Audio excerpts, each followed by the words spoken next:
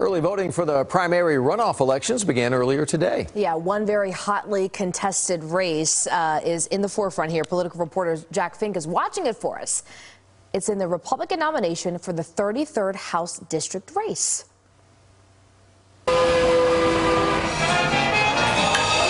From downtown Plano to Rockwall and Heath. Welcome to the Texas House District 33. Conservative district that's now on the political radar of Republicans from across the Lone Star State.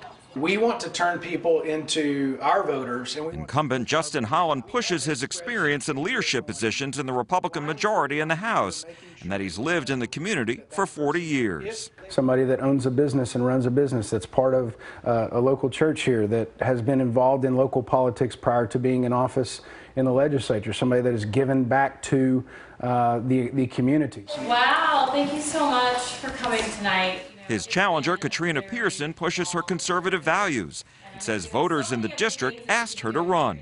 Many of them have watched me on national television for the better part of 15 years fighting for conservative values. And the incumbent, unfortunately, has abandoned the district over the years. If elected, Pearson says her top 3 priorities include election integrity, border security, and school choice. Taxpayer-funded education savings accounts, or ESAs, also known as school vouchers.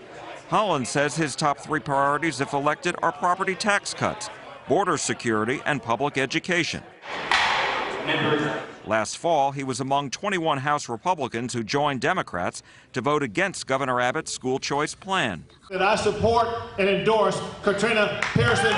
After the March 5th primary, when Pearson and Holland ended up in the runoff, Governor Abbott endorsed her and started campaigning for her.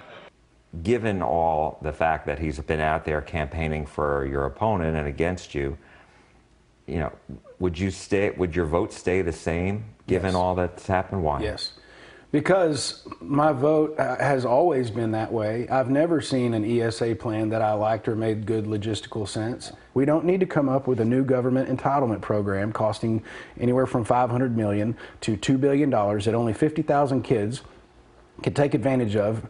Virtually nobody in my district would have been able to take advantage of it, even if I was for the plan. And so people don't understand what the bill was we voted on versus what's being said in the politics. Let me ask you about school choice. Why do you support it so much? And the one thing that we know, the true ticket out of poverty is a quality education.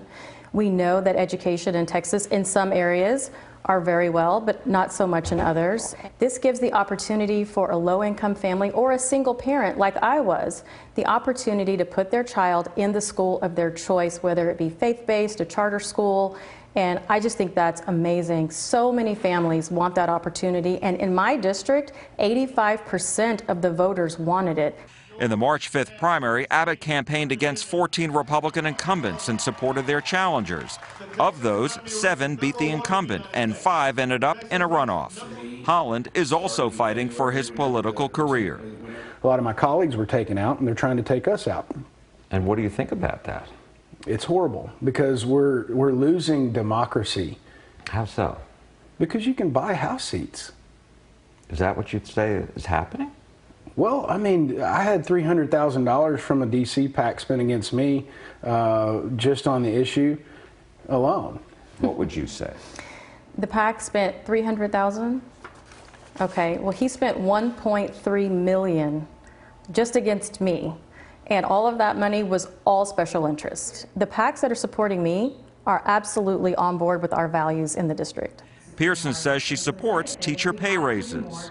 Absolutely. I think our teachers are very underpaid. The teachers in this district are actually on the lower end of the scale. And these are the people that spend the most time with our kids throughout the day, and they should be paid accordingly.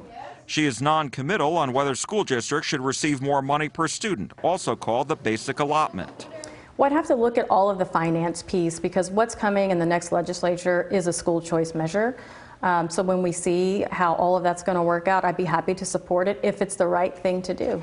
Holland says he fully supports boosting taxpayer dollars for public education and teacher raises.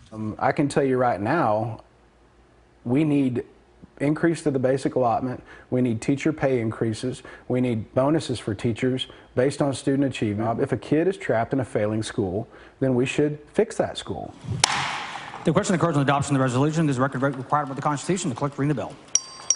Pearson says another reason she entered the race is because Holland voted to impeach Attorney General Ken Paxton, along with most of the Republicans and Democrats in the House. They failed to gather all the evidence.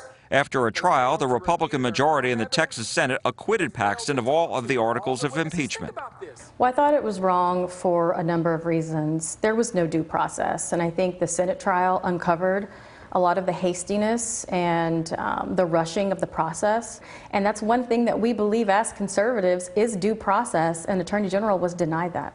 Seeing now that he was fully acquitted by the Senate, did that make you rethink your vote to impeach? No, because I believe that over politics and over party affiliation, we need to do what's right. I don't regret my vote. We discussed gun restrictions, border security, and other issues as well, and we've placed both of their full interviews on our website, cbsnewstexas.com, and go to the Eye on Politics section. We've also got a look at the major races for this election. Jack Fink, CBS News, Texas.